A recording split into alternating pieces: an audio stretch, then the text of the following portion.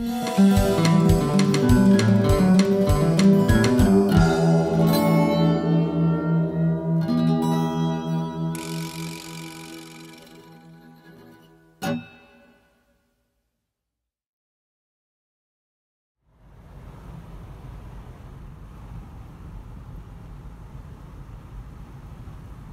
morning. I've got a couple of jobs to do this morning, so I thought I'd take you along for the ride.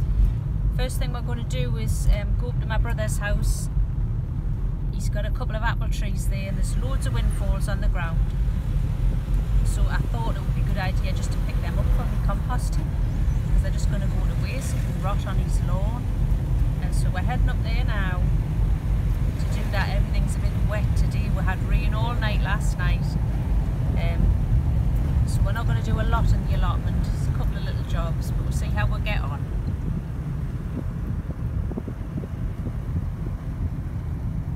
So this is us here.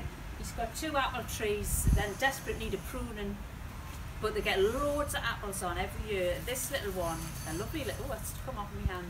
They're lovely little sweet ones, and I think those ones are more like cooking apple. Not too sure. Don't know what type they are or anything. However, we're not here for the eating value today. It's just to pick up the windfalls off the ground, and we're going to put them on the compost heap. My brother works away, so he's picked up some apples and made an apple crumble and what have you. But he's not going to be home again for another 6 weeks or so, so we're going to just clear these off his lawn and off his border and take them away.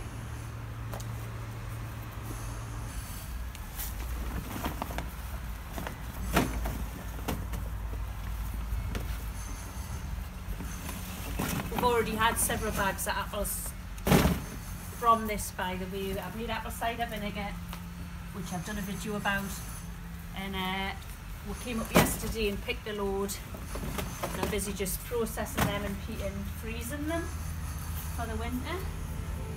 They're not going to store because they're all moth-eaten and wormy.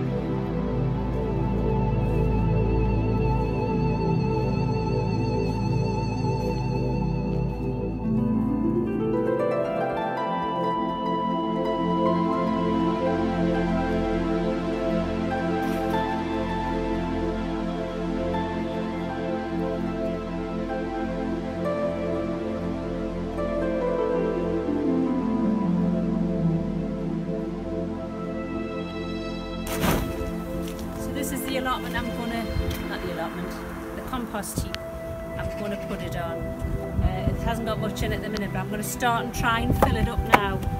Commit to putting stuff on it, because we've got to get more compost.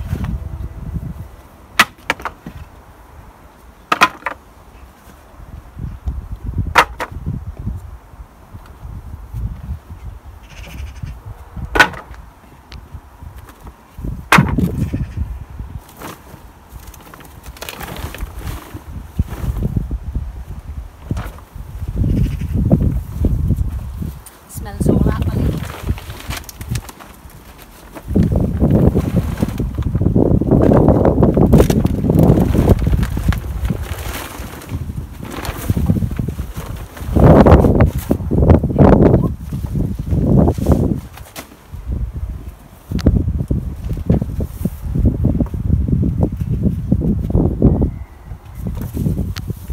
Doesn't amount to much when you put it on that good big heap. Doesn't it? No, it's not a lot now. Never mind. Jolly good. It's a little bit more. Compost, A little bit more.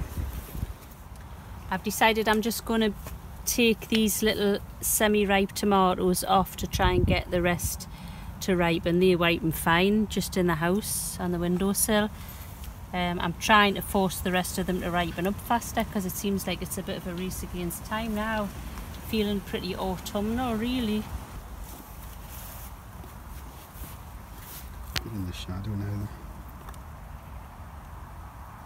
There you go, just a tiny little handful, not anywhere near ripe, but they will ripen.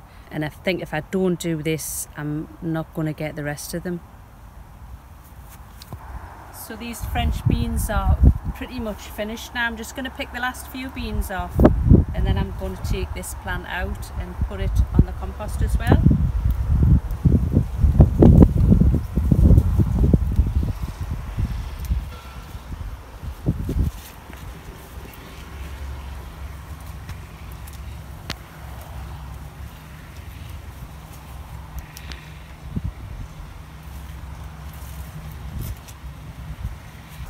Right, well I think I've changed my mind about this.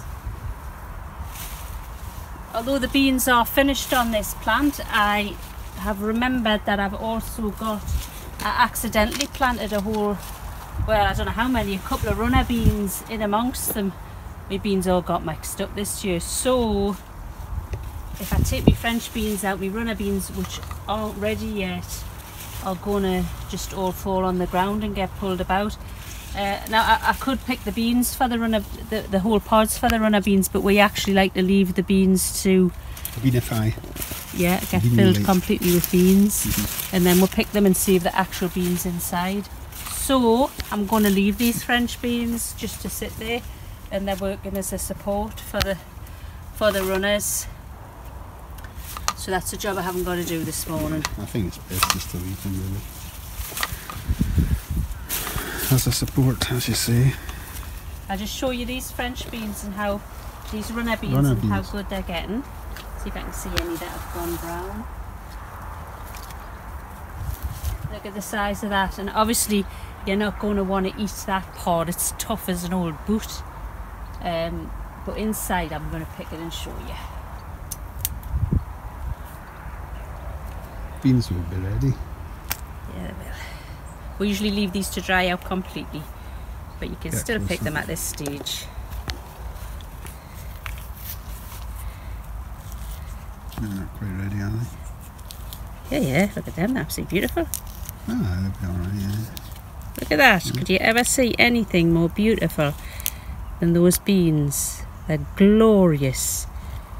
Look at the colours on that. I just love them, I absolutely love them. So we take them home, we just put them on the windowsill, and or just on the sideboard usually. We've got a stash growing there now, borlotti beans already, and they dry out. They shrink to about half the size, and they don't stay such a beautiful colour, mind I have to admit. They're only this really beautiful colour when you first pick them. And then we'll put them in stews and casseroles and soups all through the winter. We just store them in a jar once they've dried out properly. I much prefer that, because I'm not a big fan of these runner beans. Even when they're small, I still find them a bit tough and hairy, to be honest. Are they what the Americans call string beans? I'm not sure. I'm not sure. couple of little peas here. I'm just picking some little odds and ends today. There's nothing major to pick. Just picking these peas as they go. Some over there as well.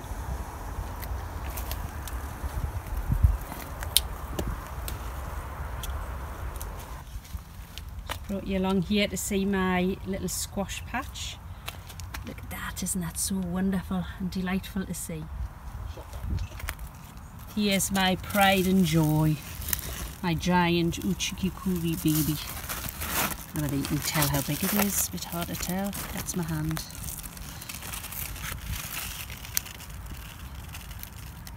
Can't wait to get these picked.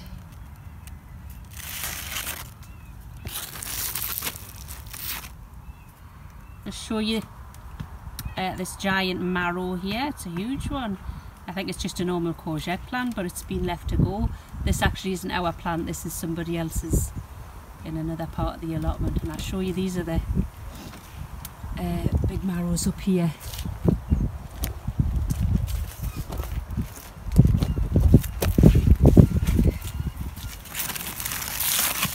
You see in there, there's half a dozen of them. I don't think they're going to get picked by whoever's planted them.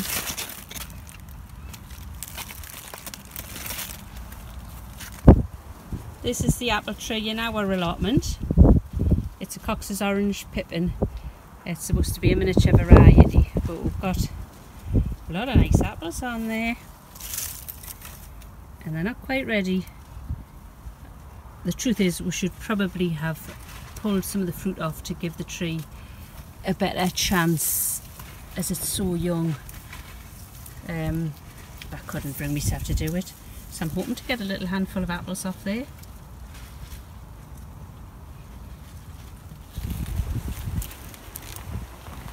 Oh, cheaper one.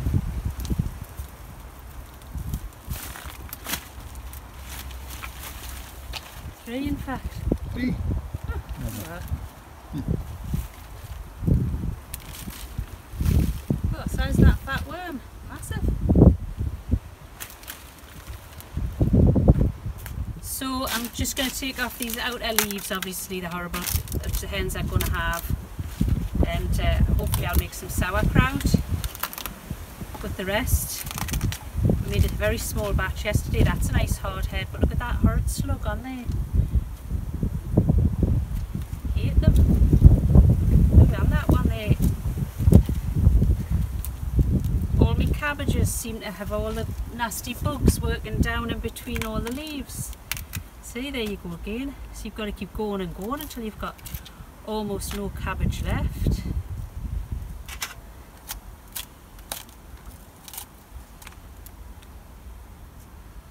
It's a nice hard head, that. You'd think nothing would get down.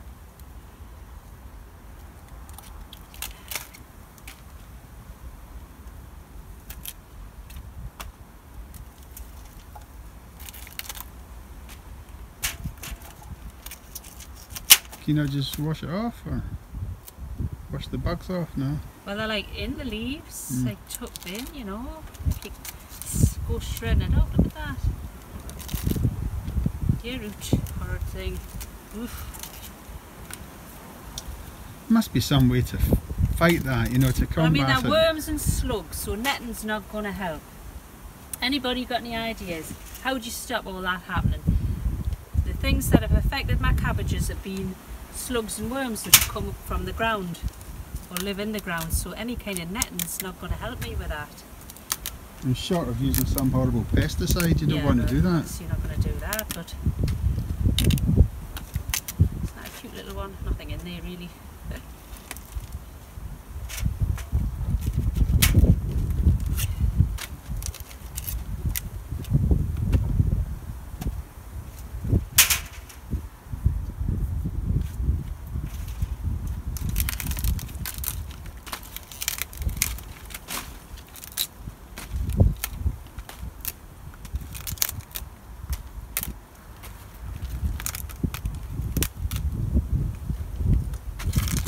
Why would the worms go up into the leaves and hide there? I don't really get it.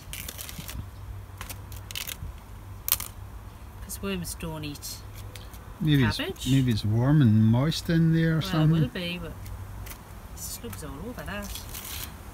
A lot of It's a slugs. waste of a cabbage, isn't it? Yeah. I cannot risk getting a slug though. Eat them.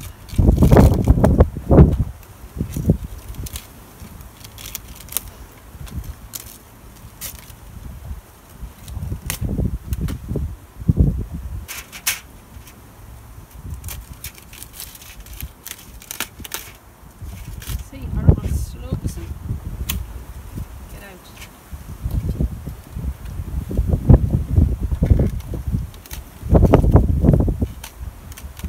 Slugs all over it, man.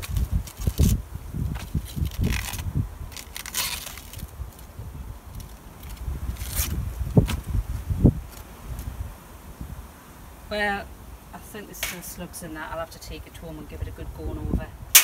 But there's plenty there for the hens. At least the hens are happy. Happy little hens, yes. That's so good.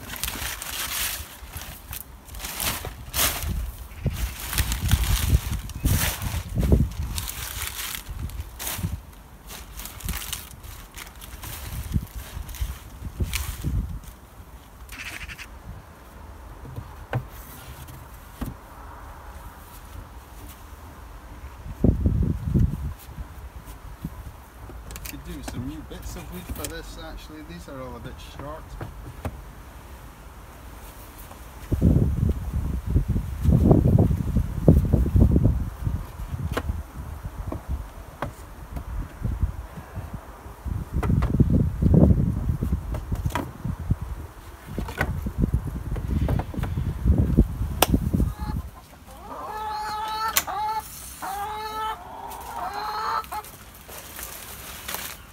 Margaret, her house. Oh, go and get them back in. Get in. Margaret, look at her. Margaret, you're a very naughty hen. Special out here. Go on. I'll pick you up, Bind. I'll pick you up. Pick her up. She's really nice to pick up, you know. Okay, come on, you. There we go. Hello. She doesn't look happy. Go on then. Shh, stop it. There's an egg. Shh, they're out again. Oh. It's you two, you rebels. Go on, shoo them in. Come on, get in. I'll show you this. This is our main crop potatoes, Picasso. They are, I think they're just about there really. All the foliage is dying right down.